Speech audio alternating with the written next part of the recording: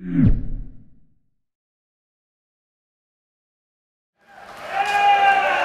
a great day to be in the house of the Lord, amen? Thank you, buddy. We'll talk about the app one in a little bit. It wouldn't be Memorial Day weekend if I wasn't up here, right? Come on, those that have been here a while, you know. It just wouldn't be the same.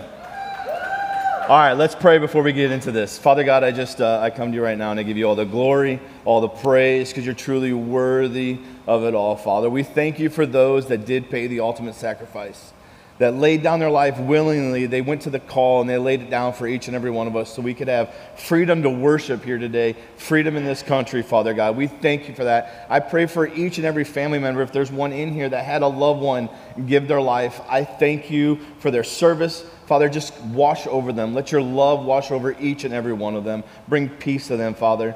But you sent your Son as the ultimate sacrifice for our freedom for eternity, freedom from death, freedom from the grave, freedom from hell, freedom from condemnation. I thank you that you sent your Son to die on that cross for each and every one of us, Father. I thank you for that relationship, that fellowship that we can have with him.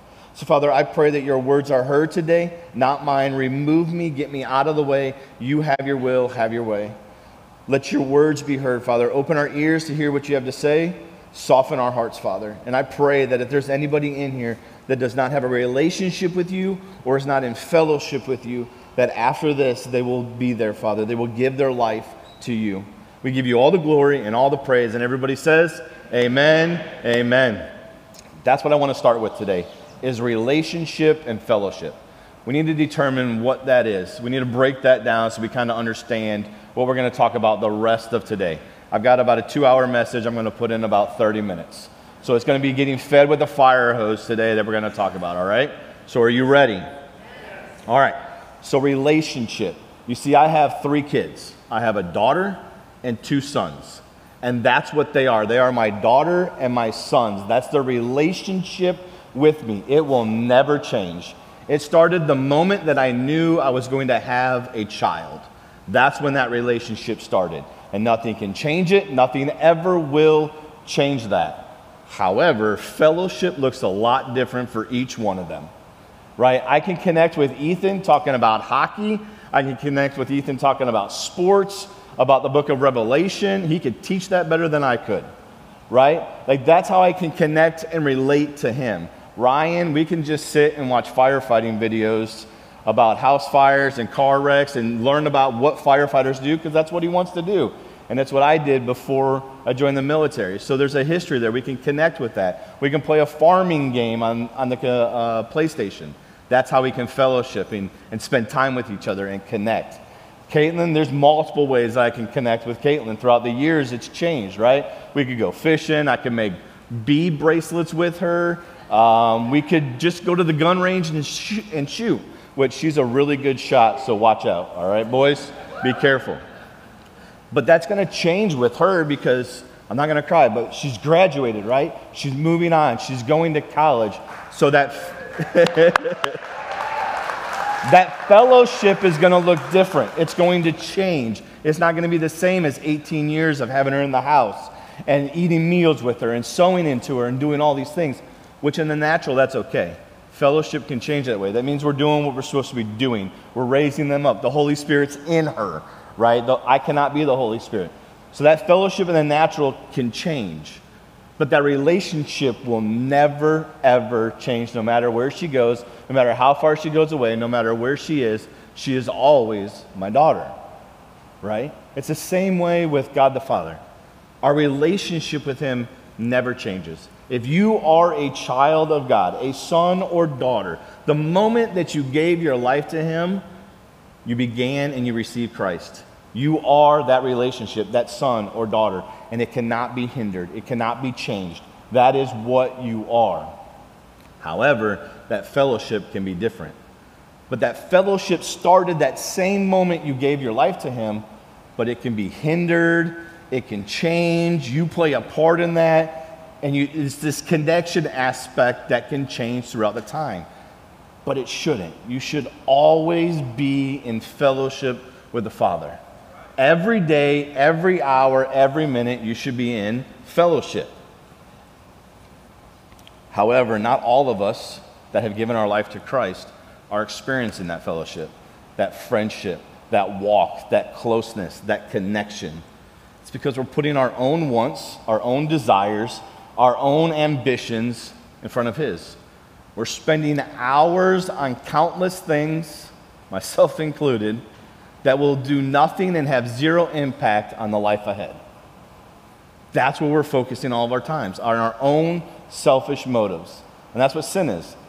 It's literally doing what we want instead of what God wants for us to do in our actions, our attitudes, and everything that we do. We've been talking about seeking the face of God, seeking His face, going after Him. Let me read you something that was in my reading this week that I don't say all Christians, but some are doing this, and it's scary. In Jeremiah, we find this. So now speak to the men of Judah and against the inhabitants of Jerusalem, saying, this is what the Lord says. Behold, I am forming a disaster against you, devising a plan against you. Now turn back, each of you from his evil way, correct your ways and your deeds. But they will say, it's hopeless, for we are going to follow our own plans, and each of us will persist in the stubbornness of our own evil heart. This is what he says in 17. Like an east wind, I will scatter them before the enemy.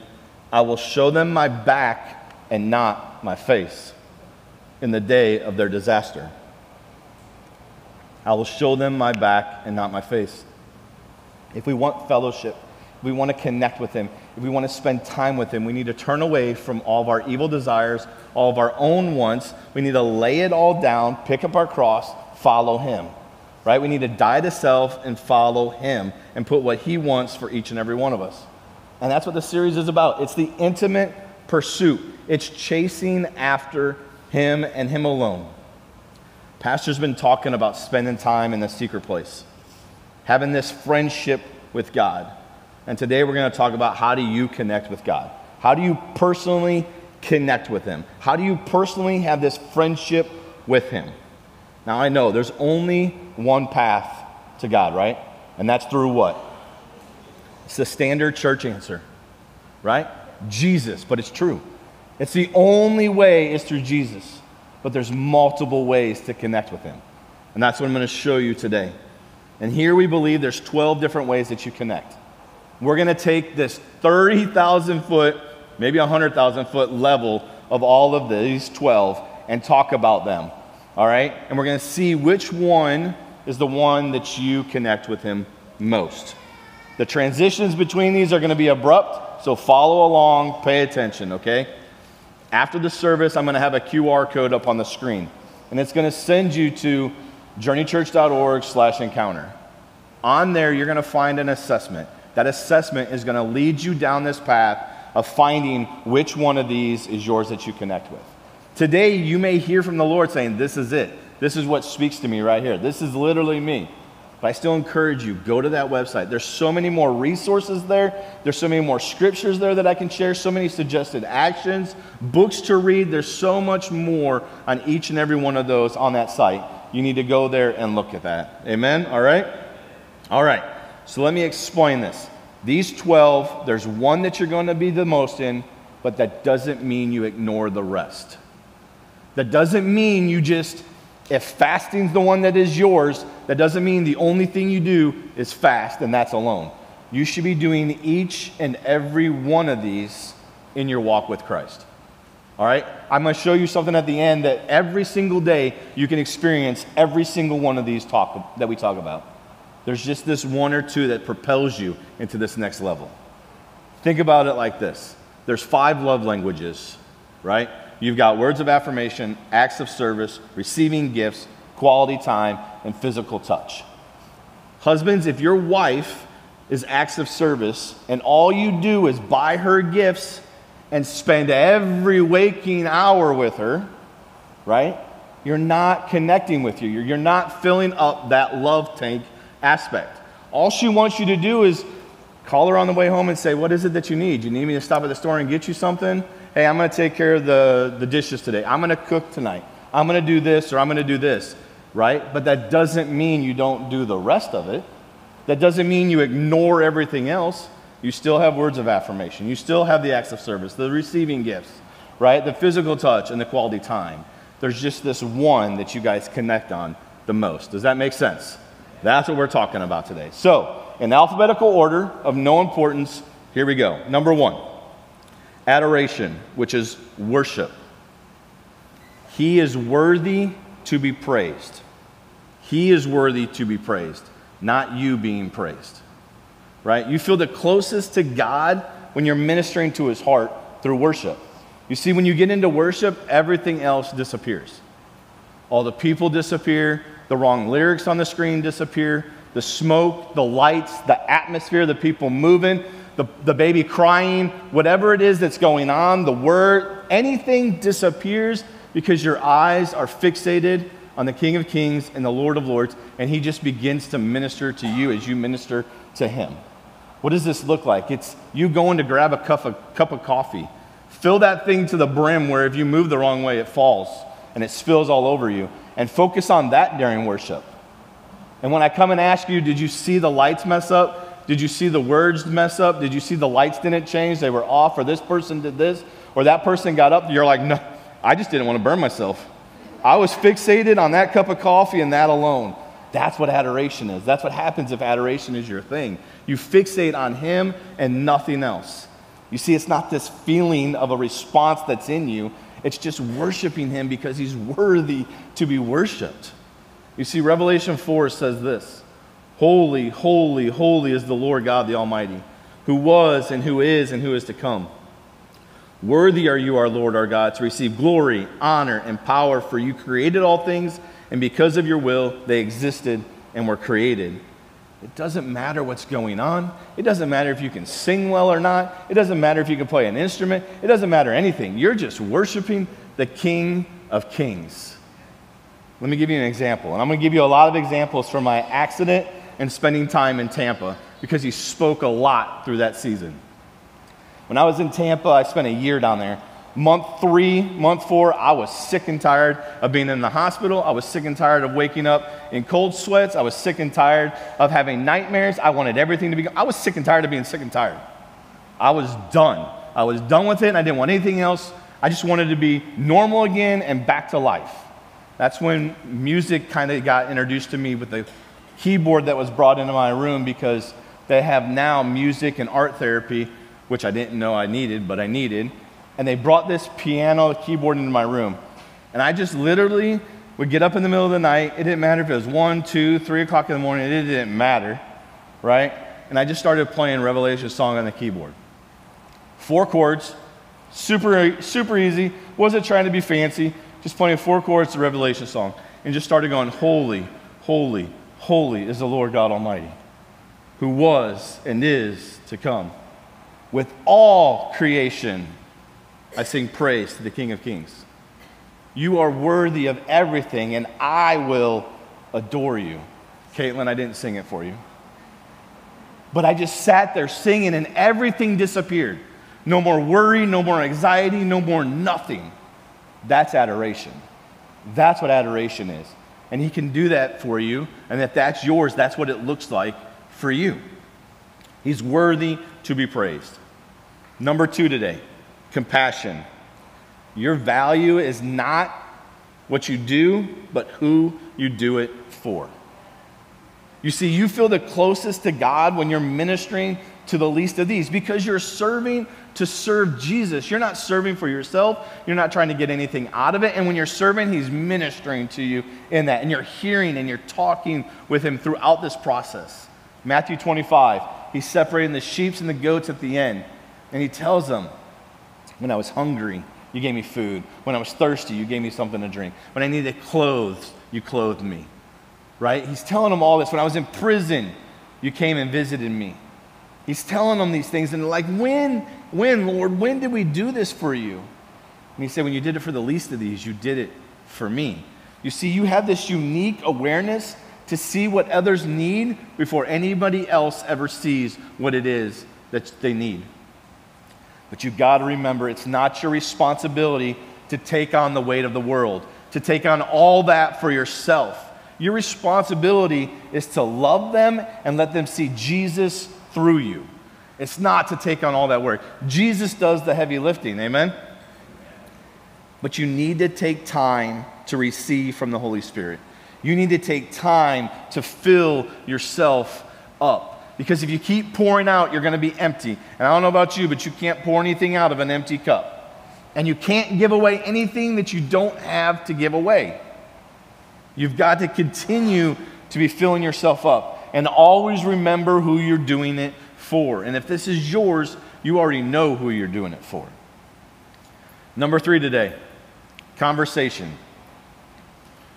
You're hearing what he has to say. All right? It's easy to hear God when you're in his presence, isn't it? It's easy to hear from him.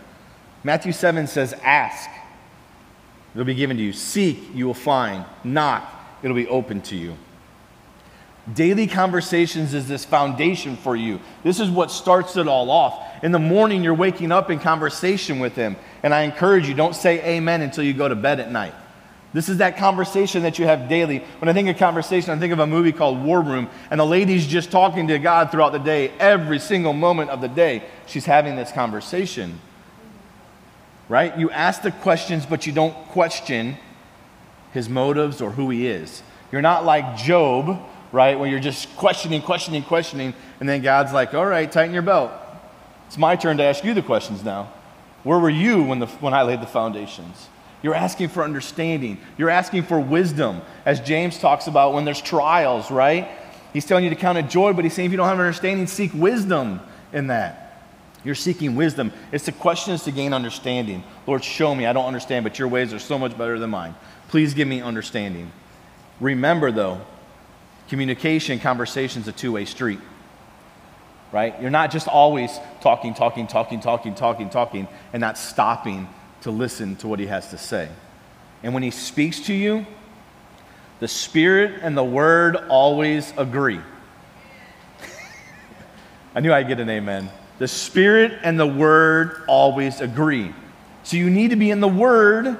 You can't just have conversations, just talking. You need to be in the Word as well and taking what you hear and make sure it lines up with the Word. Because if it doesn't, either you're getting in the way with your own mind or the enemy's trying to get in there to put something else in.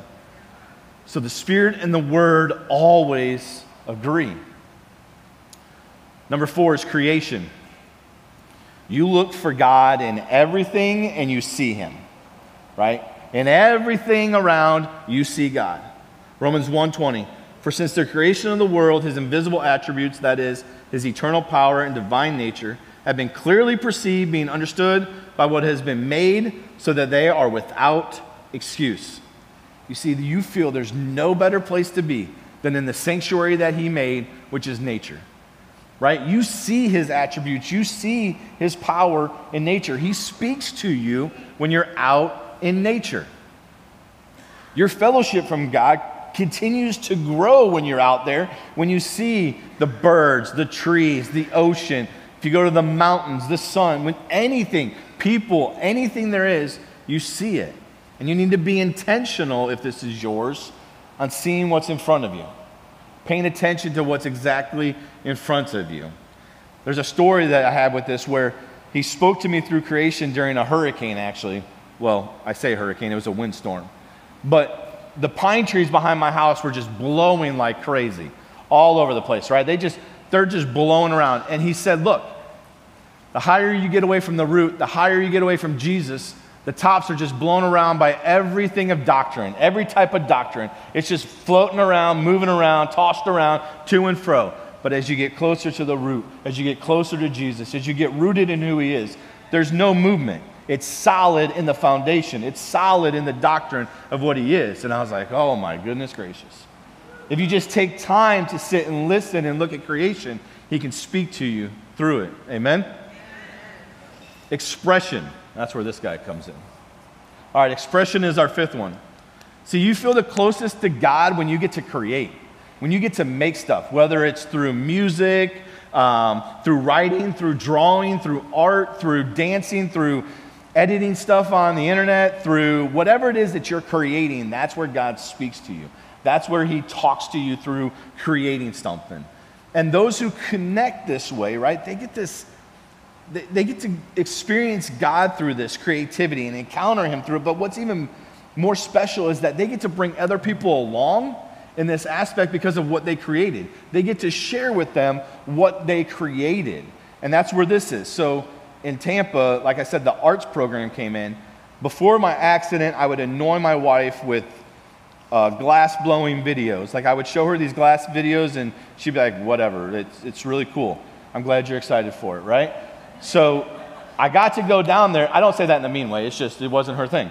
So I got to go down there and do glass blowing, and I would spend hours at a shop being able to do stuff. And they're like, hey, let's make a paperweight.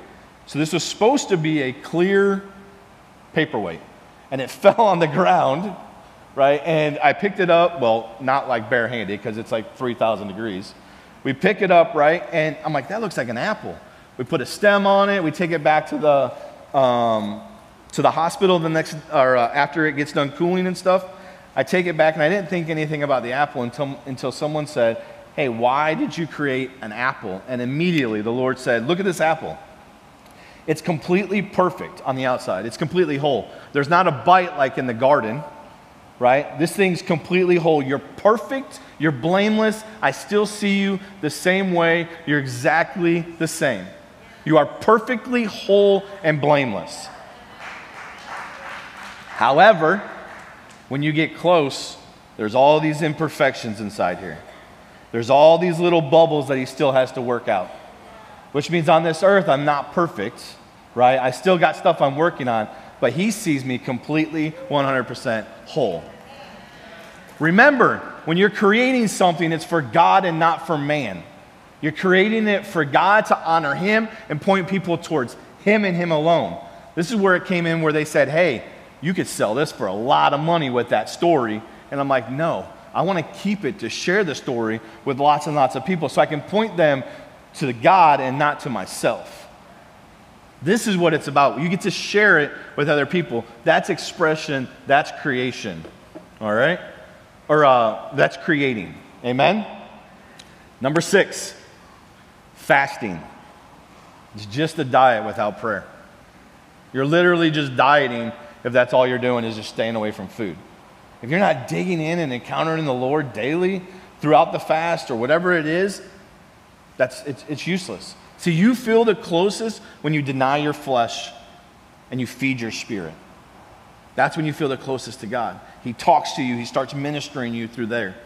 Remember, as you're withholding from food, you need to fill yourself up with the Word. You need to continue to fill yourself up in the Spirit.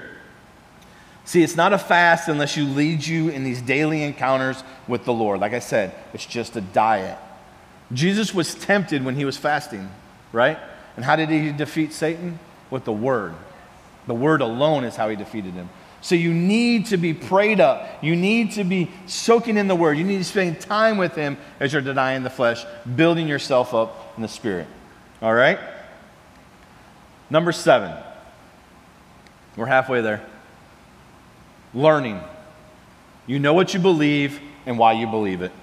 See, you're not content with these standard answers. You're not content with this little soft answers. You have so many questions, right? And you want them answered. And you're not going to stop asking the questions or digging in until you get a resolve in your spirit. And you're just going to chase through the Bible looking for these answers because you're a learner. And you just want to learn. And that's how you encounter him. And that's how he speaks to you. And you need to understand, like, I believe this, but why do I believe this? I don't believe this because Pastor Mike said or Pastor Adam said this or this person said this. I need to know why I believe it. Why do I believe what I believe? Your prayer is always, God, teach me. Teach me, teach me, teach me. So you need to lean into this so you can truly know the Lord. And I don't just mean know. I grew up in Chicago in the 90s. I loved basketball, and Michael Jordan was the man. He still is the man, right? So Michael Jordan, I knew everything about Jordan, but I did not know Jordan, right? There's a difference about knowing and knowing who he is.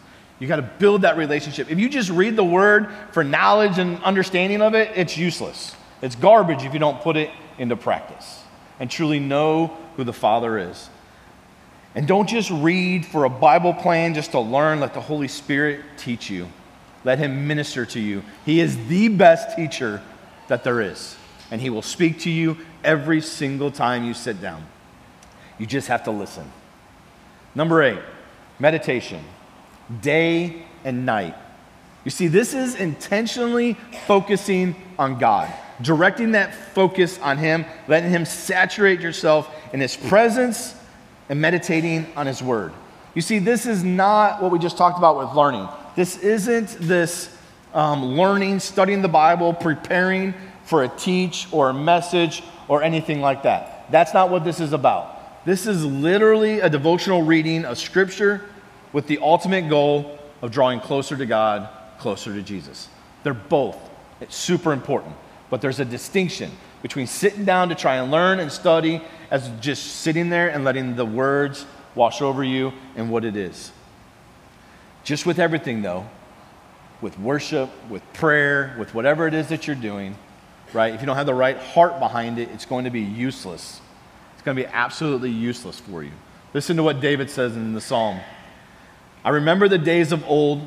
I meditate on all your accomplishments. I reflect on the work of your hands. I spread out my hands to you. My soul longs for you like weary land. See, the basic orientation of David's heart here is one of thirst for God, and that's what yours is. If this is yours, you just have a thirst for him, a strong desire for communion with God through his words. That should be true for each and every one of us. And if it isn't, I encourage you to dig into that. Number 9, movement. You get up and move, right? Movement's your thing, whether it's going for a run, a jog, a wheel around, whatever it is. It's okay, you can laugh. Whatever it is, it's a movement gets you. The movement is what it is. If you become aware of his presence as you move, whatever that may look like. It may just be getting up and moving in a different spot, shifting positions in worship. Whatever that is, movement is the way. But it's important for you to discern the difference between movement for God and just staying busy. Right? You got to determine, you got to know the difference between it. You see, husbands and wives can talk while doing dishes, but they need to set time apart to be together, to go on dates, to hang out, to truly connect with each other. There's a difference of being busy and being intentional. You got to make sure you set time aside in the pursuit to connect with God. And don't make it a routine. Listen to the Holy Spirit. What do you want to show me? Where do you want me to move? What do you want me to do? What action is it? Number 10, reformation. I love this. Pray before you slay. Pray before you slay. All right? One of the ways you connect is partnering with him. What burdens your heart, or what burdens his heart, burdens yours. You go against the grain of culture, right? You're literally going against what the world has to say.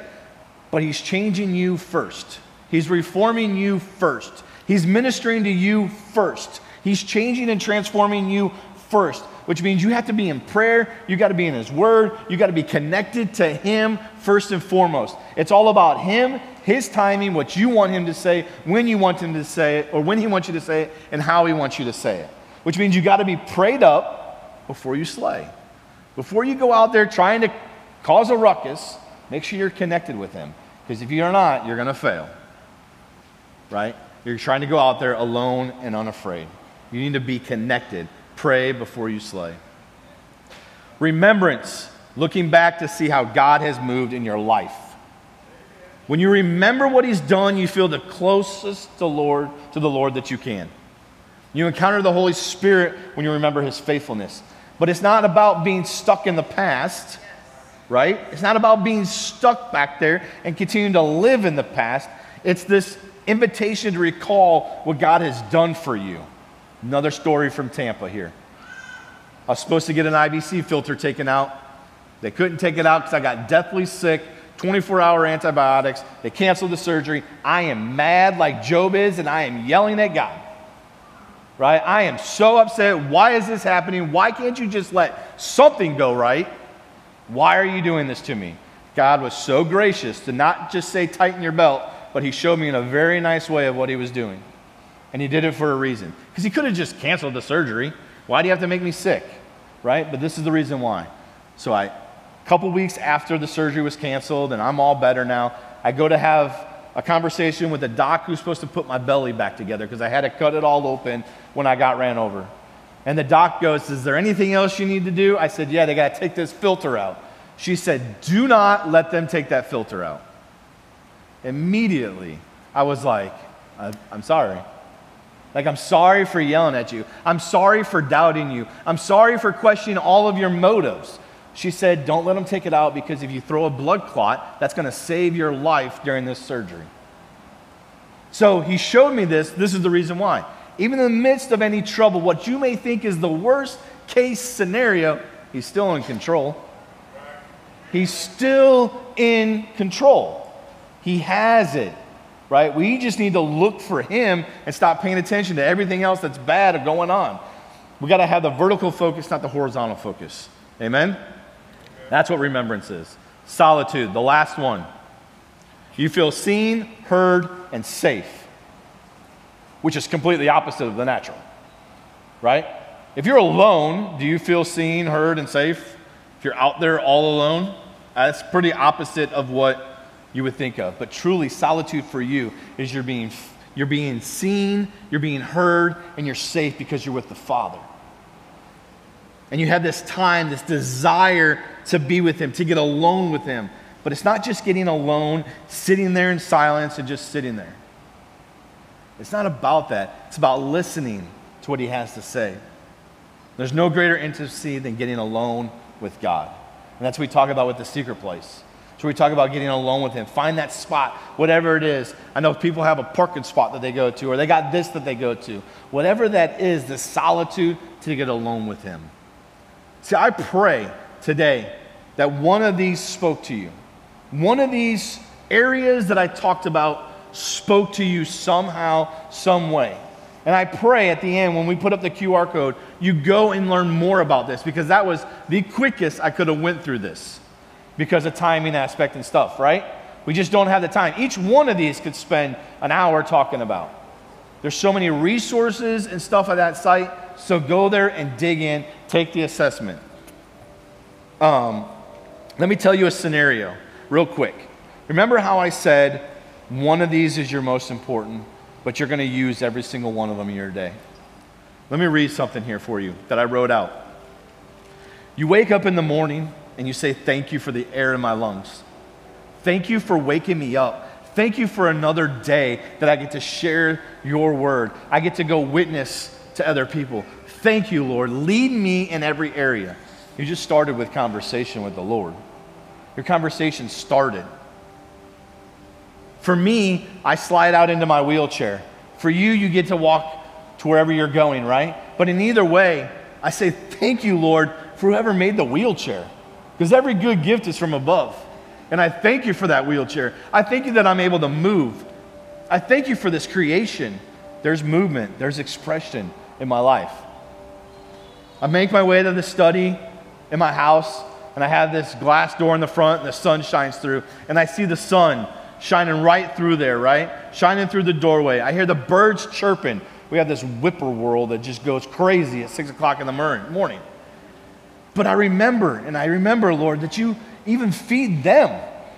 You even clothe the lilies. And I remember the scripture that I hear about that you're going to provide for me even more. There's creation, there's remembrance. As I begin to read your word, it washes over me. I hear you speak directly to me, and as I dig in a little more, you show me so much more as I dig, and I follow, and I go down the rabbit hole. That's meditation, it's learning. Now, as I get in the car and I head to the store, worship music starts to play. And it's all about worshiping him. It's not this I-centered worship. It's about worshiping him and for who he is and for what he does, and praise him for that. And then the traffic worries go away, right? I start praying for each and every person. Praying for the one that I see along the side of the road, right? Especially for them. Then I go in and I get something extra and I give it to them that's along the side of the road, or I speak to them, or I tell them I have a place for them to go. Whatever it is, there's adoration, there's compassion. As I go throughout the day, I'm like, I don't need to eat today. I don't need to eat this meal today. I'm going to take time just to dig into your word. I'm going to take time just to spend with you. I don't need this meal right now. And you go off to this secluded area, no distractions, nothing, and you allow him to speak to you. And you say, speak up, I'm listening, right? And he says, fight for those that can't fight, right? Fight for them. Speak for the ones that can't speak. You've just gone through solitude and fasting, reformation. That's literally every single one of those in a day that you can do. What I'm saying is one of these is going to be the one that literally propels you to the next level of every single aspect of it. This is an everyday life if we decide to focus on him. If we allow the Holy Spirit to lead us, we will encounter the Lord in every single area of our life if we just focus on him. We cannot just do one of these and call it a day. We need every single one of these. You see, you may be sitting here going, I don't know which one of these, or I'm having such a tough time reading the Word. I want to read the Word. I want to sit there and read the Word. I just have a tough time reading it. It's because you're sitting in your living room with the TV on, trying to read the Word, or the kids are running around, when really creation is how you connect. Take the Word outside. Take your Bible and sit outside. Look at the trees, look at the birds, read the Word. When you're reading the Word, try and envision what it was like, where that's being taken place at. Is there mountains around? Was this going on? Was this there? Try and envision what that creation would look like. It's just you're trying to do it in the wrong way, and that's why it's being hindered. You're connecting in the wrong aspect. And like I always say, if you want to hear from God, just read the Word. If you want to hear him out loud, read it out loud. He will speak to you. He truly, truly will speak to you. And as we close, I want you all to stand. This is the most important part of today right here. If you're in here today, and as I talked about relationship, and you don't have a relationship, if the prayer team would come forward, there's also going to be somebody over here at this door over on this side. And over there is for those that don't have a relationship with the Lord. You see, this is the most important thing to understand. Relationship is the priority and the first thing you need to have. Before any of this fellowship, these 12 things I talked about, you can't do these things and try and earn your way in. You've got to have a relationship with the Lord. And if you don't have a relationship with the Lord, this is what Romans 10 says. If you confess with your mouth Jesus is Lord, believe in your heart that God raised him from the dead, you will be saved. There's nothing else you have to do. These 12 will come after. Ephesians 2, 8 through 10 tells me, for it is by grace through faith that I have been saved. Not of my own of doing, nothing I did, no works that I did, so that no one may boast. Verse 10 then tells me, for we are his workmanship, created in Christ Jesus to do good works. You're called to do the good works afterwards. That's where this fellowship comes in. That's where all this works comes in, is afterwards. So with every head bowed,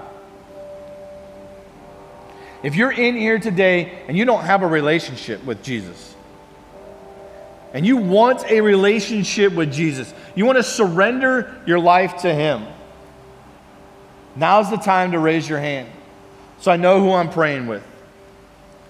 I see that hand in the back. Anybody else?